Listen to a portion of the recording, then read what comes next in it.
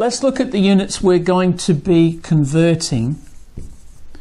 And there are three pairs, as I just mentioned.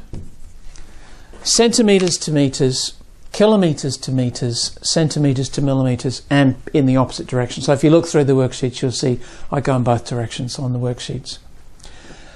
The conversion that the students are doing is based around a conversion factor between the two units. So to know how we need to change the numbers, we need to understand how big the relative units are.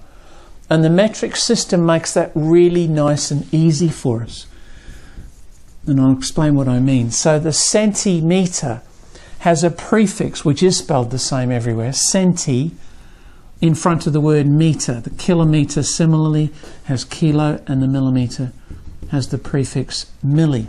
And those prefixes have very precise mathematical meanings. So centi means 100th, kilo means 1,000, and milli means 1,000th.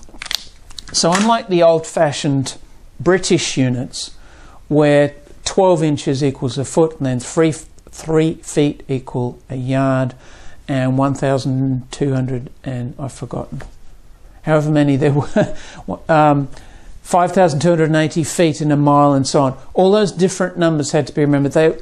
They sort of grew during history, I think, and so they had different numbers of units making up other ones. In the metric system, because it was planned in advance, it's all based on 10. So a centi anything is 100th of something. So a centilitre is 100th of a litre. A kilo of anything is 1,000. So a kilowatt is 1,000 watts, and so on. So we use those numbers when we're doing the conversion. So basically when we're converting, and I'm going to just add a little bit more to this messy set of notes, if we're converting a number like 150 centimetres to metres, we're still going to have the 1 and the 5, and we could even have the 0 as well.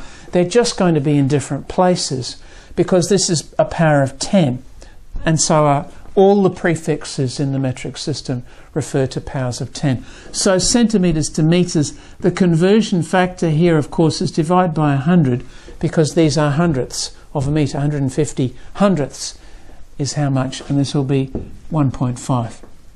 Let me make up a couple of questions here. Let's say we had 2.6 kilometres. How many metres would that be? The conversion factor this time is 1,000 times, or times 1,000. 2.6 times 1,000 will be 2,600.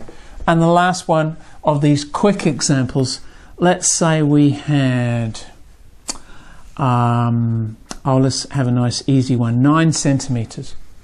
Centimetres to millimetres. Now there isn't a nice, the prefix itself doesn't tell us. We have to look at the difference between the prefixes. So if this is 100th and this is 1,000th, the difference of course is 10. So we multiply centimetres by 10 to give us millimetres, and that's 90. So each of the conversions, as I said, is based on this idea of powers of 10. So we're going to reuse the digits in the same order, the same relative positions to each other. They'll just be in a new place.